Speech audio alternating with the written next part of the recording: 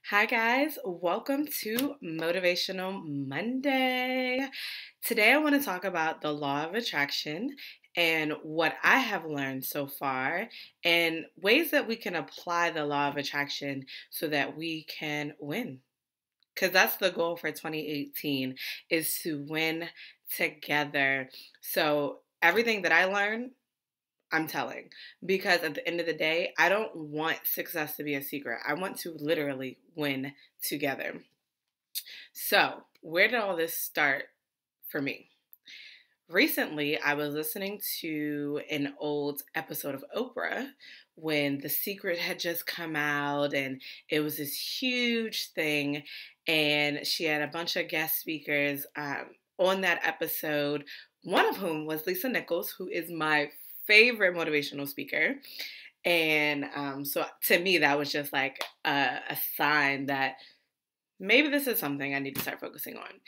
And through the episode, they were talking about the law of attraction. And one of the most important things that I got from it was that the law of attraction works both ways. It works for your good and it works for your demise. For example, if you feel like I'm always going to be broke. I'm always going to be overweight. I suck at being healthy. I suck at relationships. All men are dogs. That's what you're going to attract into your world. And even if it's something like I don't want to be broke anymore, the universe doesn't focus on what you're feeling about that, which is I don't want. It's focusing on the subject of the sentence, which is being broke.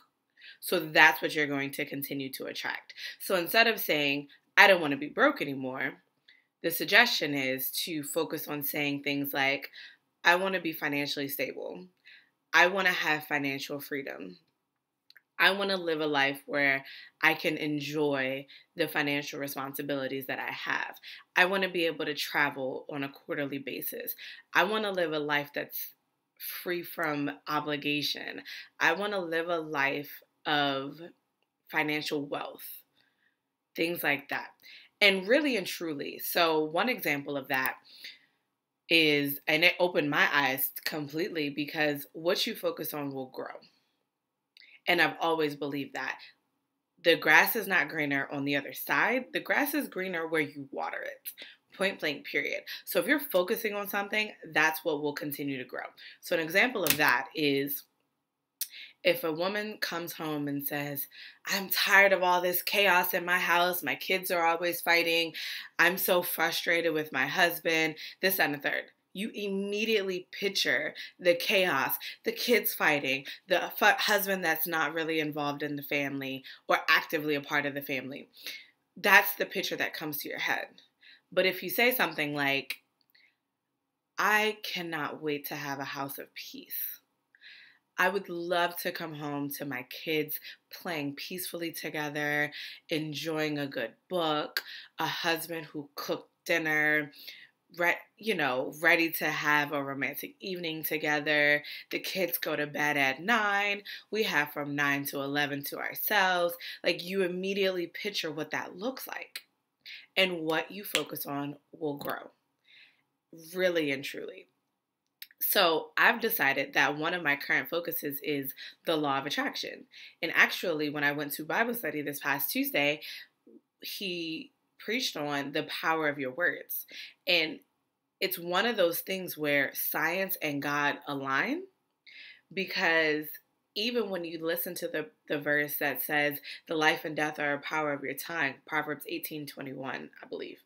But really and truly, you have the ability to claim life or death over yourself, and the universe will align.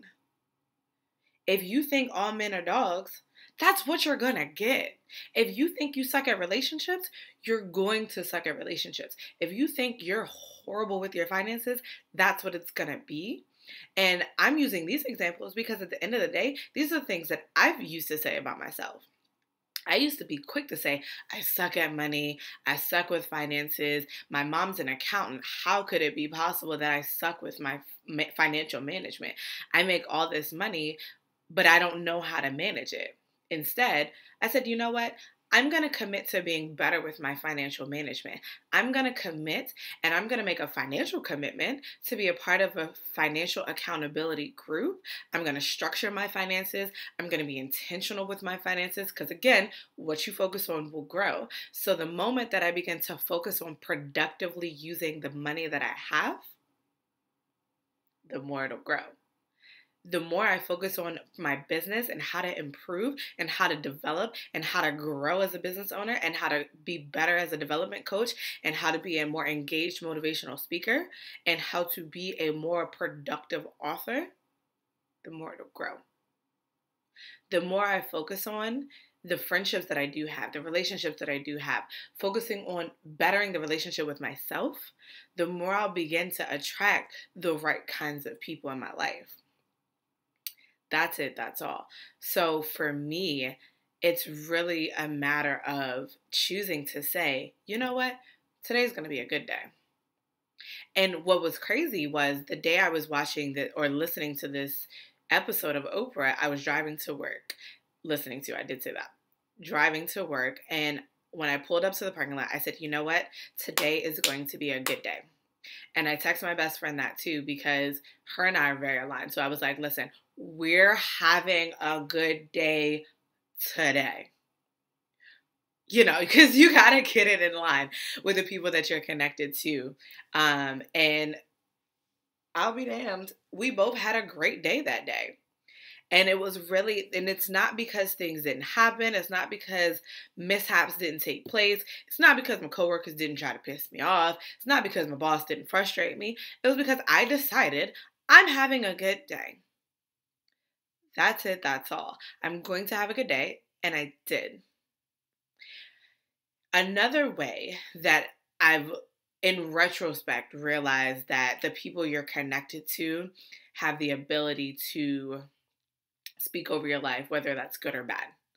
So you have to have people in your corner that are speaking encouraging words over your life, that are going to speak motivating words over your life, that are going to say, you know what, that will work. You can do that. You will be successful in that. The moment you realize that you have people who are not speaking positively over your life, and it's not a matter of being a yes man or a yes woman, it's a matter of being positive and having a positive outlook. You can be honest with people, but still be positive, if that makes any sense. An example of how the reverse kind of happens. So when I was pregnant with my twins and I was having, everything was perfectly fine until it wasn't. And on my 25th birthday, I realized that my one son had died. The remaining son had issues with his brain as a brain development as a result of the first miscarriage. Throughout my entire pregnancy, the father of my sons, continuously would say things like, I don't want anything to do with these kids. It was back and forth. So one day he wanted everything to do with us, and the next day he wanted nothing to do with us. And the hurtful and harmful things he would say, like, I don't even want these kids. I don't want anything to do with you. I don't even know if these are my kids. I wish I could take it back. All sorts of really bad things. And I realize now that even though I was full of faith, and even though I knew that God could heal the remaining son, and honestly, I had faith that he could even bring the deceased son to full term. I had that strong of a faith, but the person that I was connected to didn't. So even in the good moments, he didn't have faith. He was in a woe is me. Why does this always happen? I don't understand. Nothing, like, why would God do this to me? Blah, blah, blah. And then, so that was in the good times. when we were good. But then when we weren't good, it was constant, like, malicious and vile things that he would say about me and our sons. And so at the end of the day, I had to learn that if I'm going to be connected to anybody, friends, relationship, family, any of that, if I'm going to be actively connected to anybody, you got to speak good too. You got to be positive too. Because at the end of the day, I cannot be positive for you. And your negativity could cost me something. And I don't have time for that. I really, really don't. So be careful about who it is that you're connected to and what energy they portray, and learn to distance yourself from people who are constantly negative. It's not healthy for them. It's not healthy for you. And you just got to create that space regardless of who it is. Even if it's family that's constantly negative and constantly providing just a downpour of what could go wrong or what might go wrong or why you shouldn't do this, or learn to keep certain things to yourself.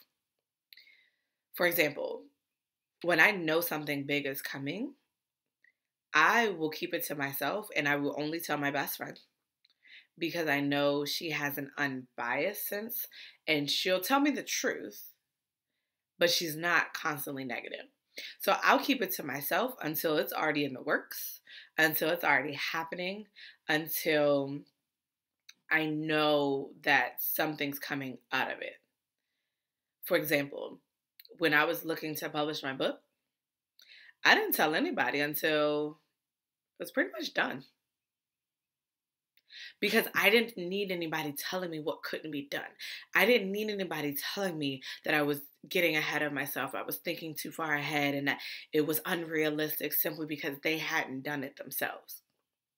I couldn't risk it. So I only told the people who were willing to say, let's do this, let's get it done. It's possible for you. And that was that. So my challenge to you today is to take the time to say, you know what? It's going to be a good day, and begin to look for the things to manifest. So if you want to have a good day, you have to claim it and you have to truly believe it deep in your heart.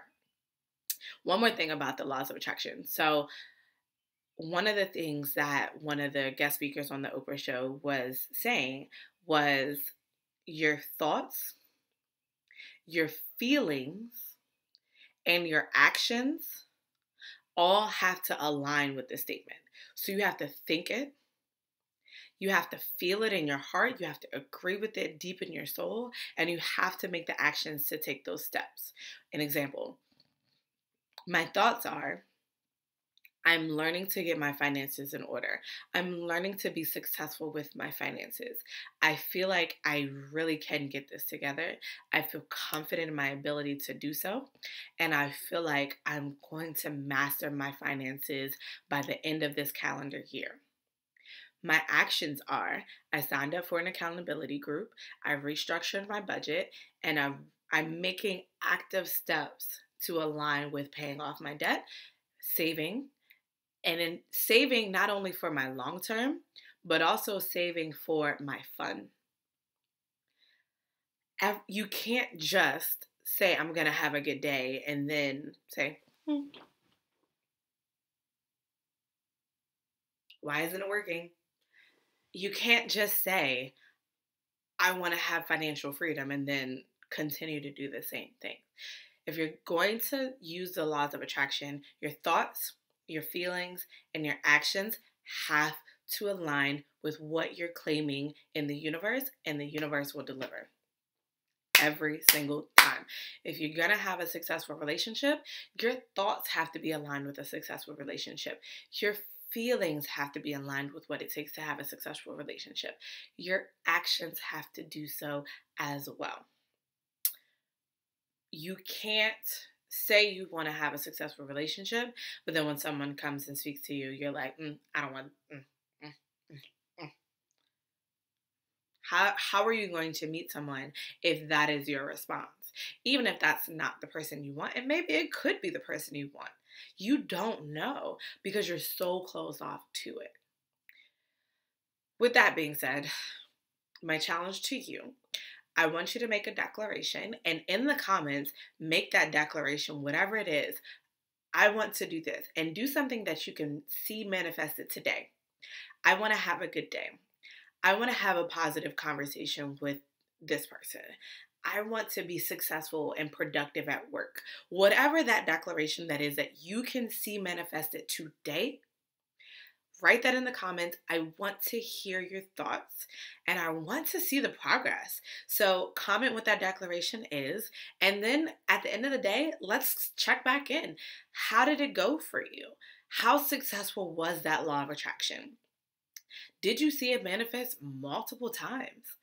Did you have a change? Like, what did you see take place? I look forward to hearing it from you guys. Please comment below what that statement is that we're attracting into our day today. And then we'll kind of go from there. Thanks, guys.